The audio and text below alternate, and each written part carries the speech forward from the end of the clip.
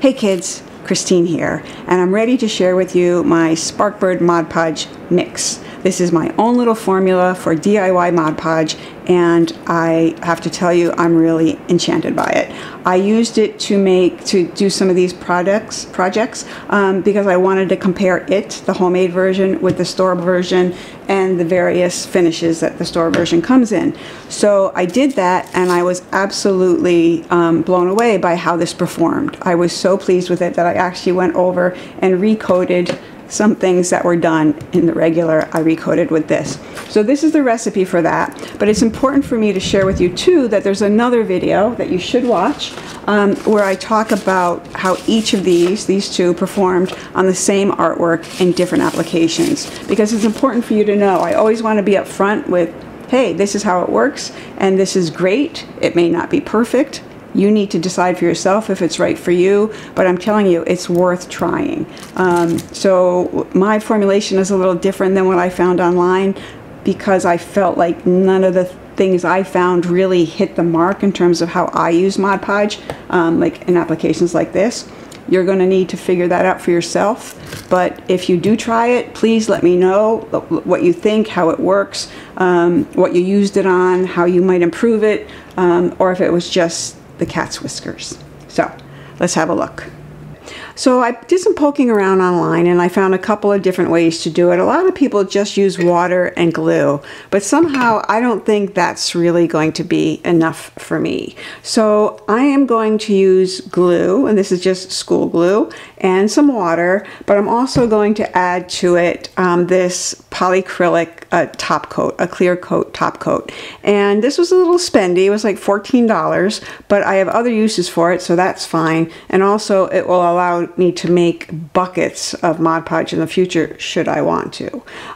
So it's really simple. It's add some glue to a jar. So you'll need a jar. This jar is bigger than I need because I'm only making a small amount. I'm just going to put all the glue into it, and I want to get as much of the glue out as I can. So I'm just going to kind of let it sit here for a second. It'll fall into the jar if I let go, so this may take a minute.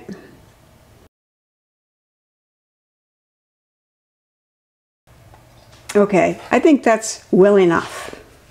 So I grabbed some stirrers because we'll want those, and also a different measuring cup because I'm only using 4 ounces of glue, not 8 ounces like a lot of people were doing online. So I have a full half cup of water here, and I only need a 1/4 cup. Oops, yep, I knew that was going to happen. This is the story of my life, people. All right, let's wipe that up. Okay, stay with me. All right, so what we're going to do is simply add water to the glue. Now again, I don't feel like Mod Podge is just water and glue, but we're going to start there. And I'm going to start with half of my water, not dumping the whole amount in at once, because I feel like half, the ratio is 2 glue to 1 water, which in my case would be 4 ounces of glue, 2 ounces of water. But when I look at Mod Podge, it's not as thin as that. So I'm going to kind of hedge the water a little until I stir more. All right, so then here, this I'm sort of just guessing at too, because I've changed my amounts from what I saw online. Different, you know, I'm making a different amount, but also nobody seemed very certain for how much of this stuff to use. So I'm going to sort of make it myself.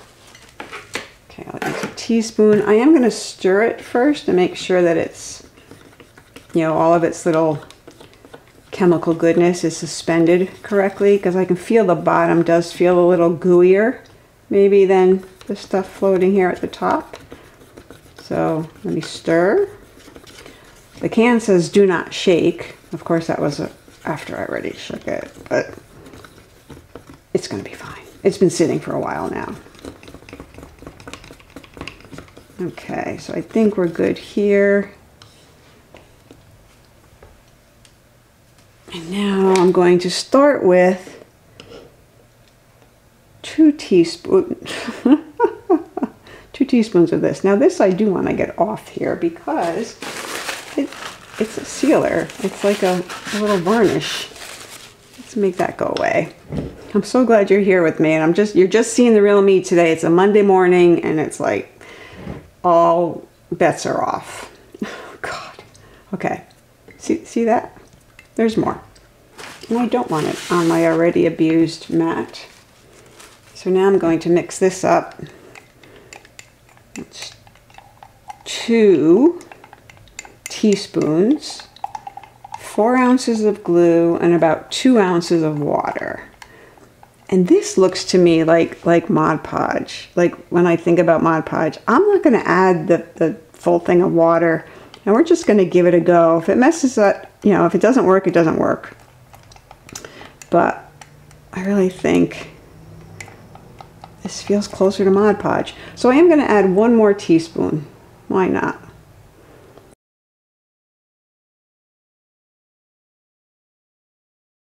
So that's where the gloss is going to come from mainly, because it's a gloss acrylic sealer. So I am just going to leave that here, and we're going to see how this works. So I'm going to continue stirring it. Now I don't think I don't have to wait for it. I don't have to do anything. I'm just going to move this away, put a lid on it, grab some tape here, and a pen. I haven't used this pen in a while. Watch it not work.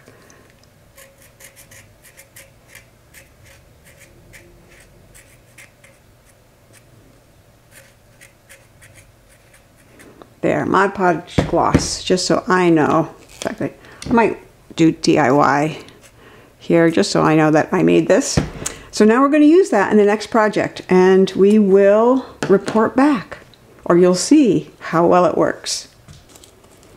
Well, as you already know, I think it works great. And I really hope that you'll give it a try and mix up your own batch and let me know what you think. I've used it on several different projects now, and I'm very smitten with it. So again, I may play around with more formulas, but this one is a go-to, better than Mod Podge in my opinion, if this is the kind of finish you want. So it's smooth but hard and has a sheen, but it's not glossy. So it's all good. And now here's the recipe.